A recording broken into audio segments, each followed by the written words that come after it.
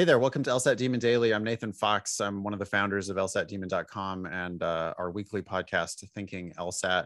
With me is Lorena Hernandez Barcena. Lorena is one of our teachers at LSAT Demon. How did you come to us, Lorena?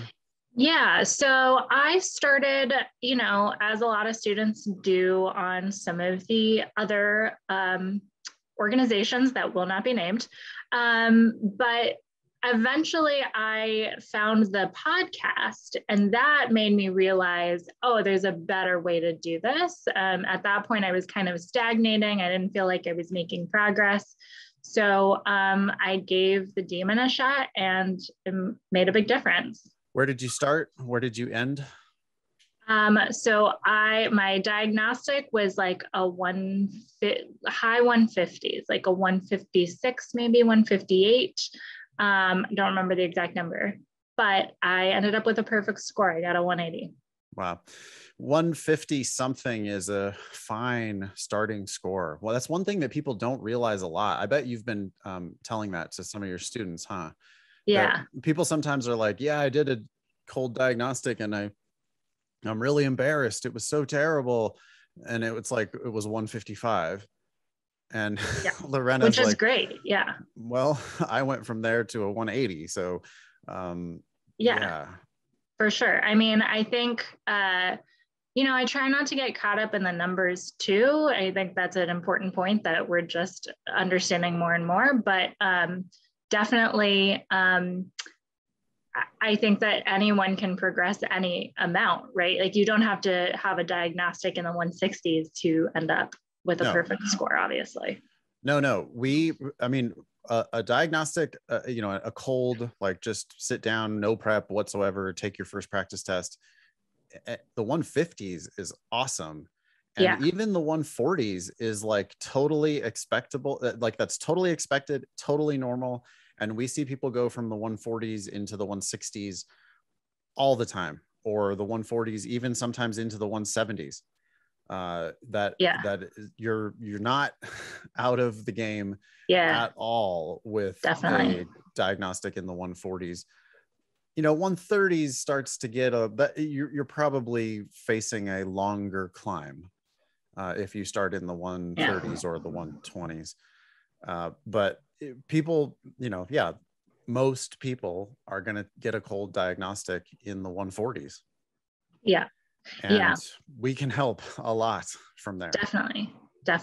Yeah. Cool. I mean, I think actually the people for whom it comes a little bit more naturally, it might be a little bit easier, but at the end of the day, it's a learned test for everyone. So. Yeah, well, and there are people for whom it comes more naturally who are 0% cut out for law school. Yeah. I mean, I scored 170 something on my very first test. Okay. Like I didn't have the games down, but I scored 170 something. And I was the worst possible law student. I mean, I had no business in law school. So it's not people misunderstand the purpose of a diagnostic. The purpose of a diagnostic is to make some mistakes and then hopefully improve. And, it's like you take a test so that you can make some mistakes, so that you can start looking at those mistakes so that you can get better. Yeah.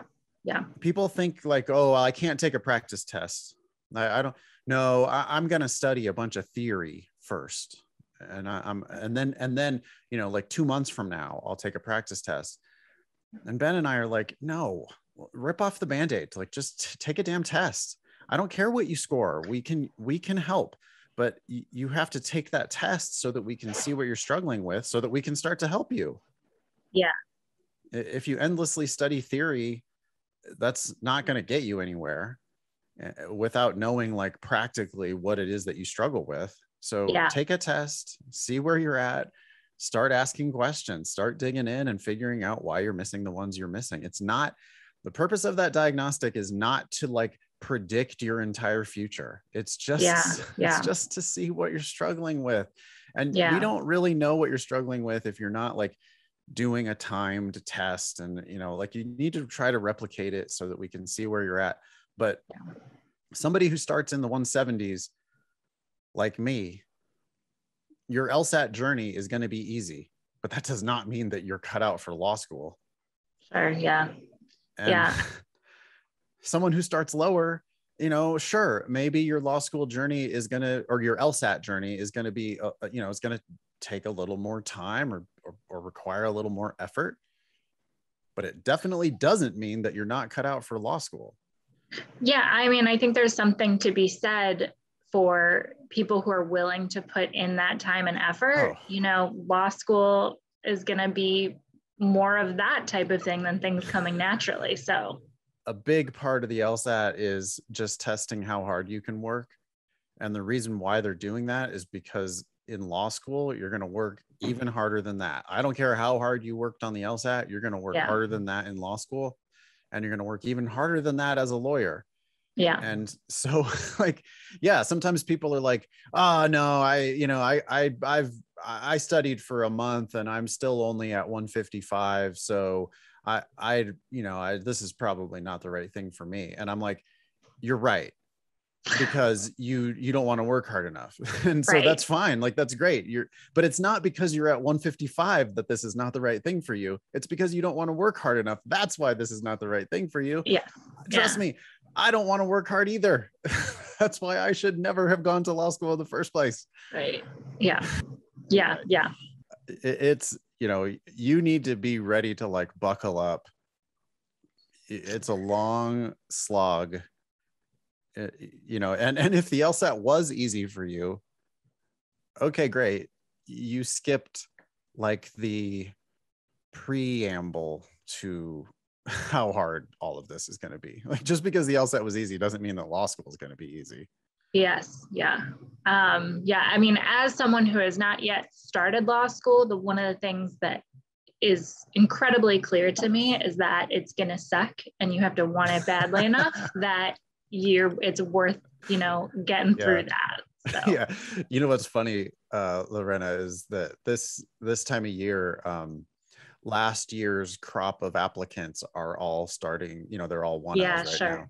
And one thing that I hear from them a lot in September, I get these texts from former students who are, they're probably in law school for free. If they listen to me, they're probably there paying $0, and they're happy about that, of course. But in September, they're popping off about,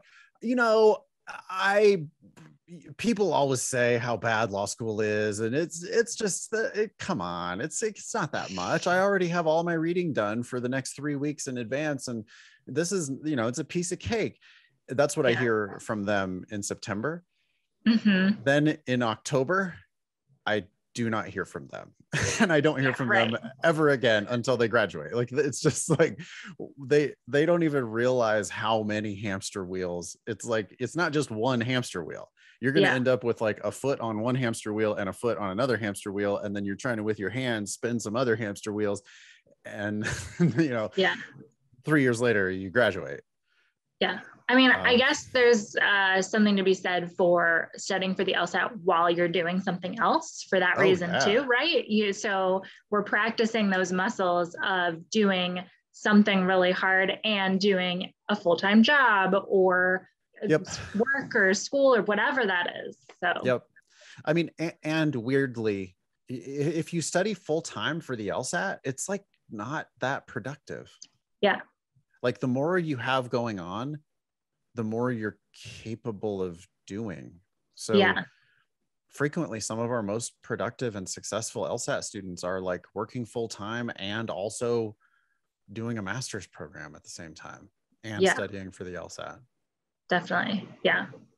Yeah. When you only have a limited amount of time, every moment counts. So I feel like when I am doing LSAT at this point, whether that's tutoring or previously the studying, I'm really focusing because I have other stuff I should also be doing. Yeah. Okay. So, Lorena, you've been talking a lot about stuff you actually know about. It is time to speculate on things that we don't actually know about. You ready? I love it. Yep. Okay. This is an email from Anonymous. It says, "Hey guys, I have an urgent question. Law schools are asking the date that I took the LSAT.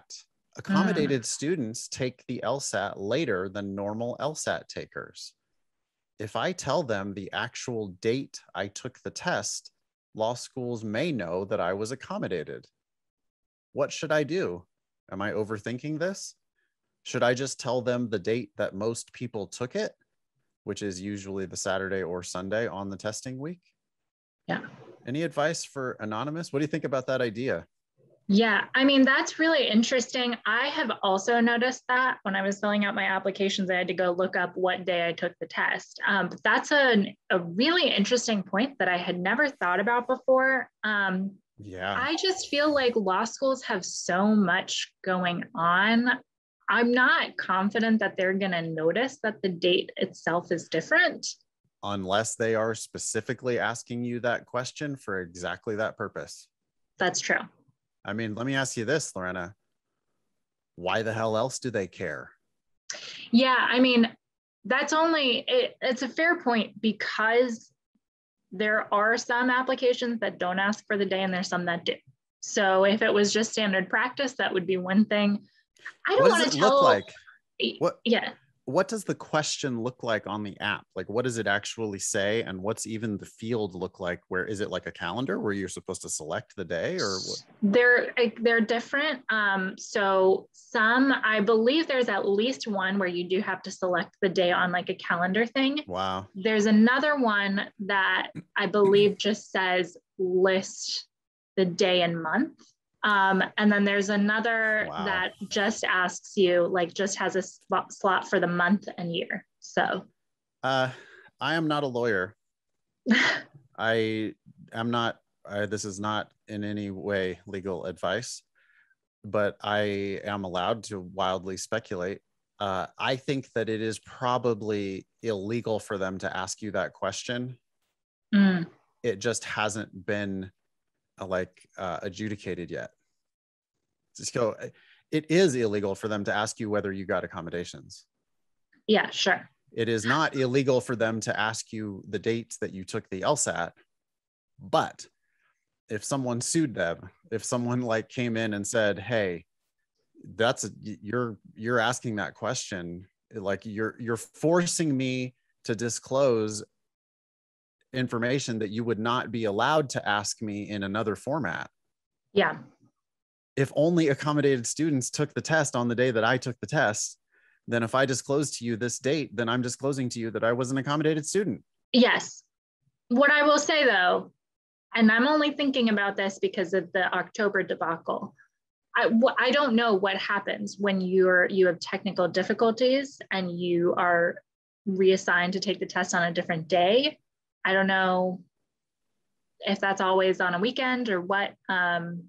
If you can avoid saying the actual date, right? If it's not a calendar day, then I can't imagine that is going to keep you out of law school. If they're allowed to answer, if they'll allow you to say August 2021, that's my advice, is to just hide it by putting the month and year. Yeah. But if it's like a calendar thing and you have to actually pick a day, boy, if you are an accommodated student, I don't know what to tell you. I don't think you should lie. Yes, I agree. Is it an optional question? Can you not answer the question? I don't think that it is an optional question. Wow. We could be totally overthinking this. Schools could be asking, I mean, I think a lot of times they don't even think it through. They just happen to put that on their form and they didn't really think about it. But I mean, they have information from LSAC. They get your whole report from LSAC. They know how many times you took it. They know exactly what you scored on every administration of the test. The LSAC does not disclose to them, though, if you were accommodated or not. And I can, I hate to be so cynical, but there's a lot of money at stake. And this does seem like there could be an incentive for schools to try to get you to disclose. I mean, we know for sure that they ask questions sometimes that sure seem like they are inviting you to disclose. I know that UCLA recently has been asking people, hey, I noticed that you improved a lot when you retook the LSAT. Want to talk about that? Yeah. Like asking the open-ended question. Oh, you want to talk about that? And I know applicants are really, really naive. And I have seen applicants disclosing the fact that they were accommodated on their damn personal statement, which is a huge mistake. So the school's asking that open-ended question, and you could easily go, oh yeah, well, I scored higher because, you know, I previously hadn't been accommodated for my ADHD, but then I got accommodations. And you think that like, they're going to say, oh, good, I'm glad you got those accommodations. Wow, that's great. And instead, what they're really going to do is go, oh, so your 172 is not really that reflective. It's actually the previous 162 that's more like your, you know, ability. Am I too cynical? Yeah, I mean, I think if you are being as critical as possible, which admittedly is what we're being asked to do if we're trying to be lawyers, right? Yeah. Then there's definitely an argument for that. You should not have to disclose that information. I also think that they are trying to get through a huge quantity of applications as quickly as possible. And if they really wanted to, they could make use of that information. I'm not confident how often that is actually occurring. No, we have no idea. We're in the realm of wild Yeah. speculations. Yeah. But I mean, they also give full tuition scholarships for people with really good LSAT scores. They sometimes give more than full tuition scholarships to people with really good LSAT scores. That's a fact. You can, it's public data. Go to ABA 509, any school you're looking at, and they probably give, for sure, they at least give half to full tuition scholarships to, and half to full can include full, by the way. So they for sure give half to full scholarships to some people. And that's a lot of money.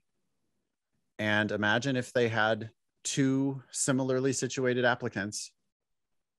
Yeah.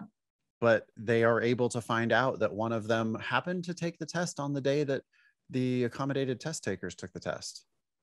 And they're only going to give a scholarship to one of them.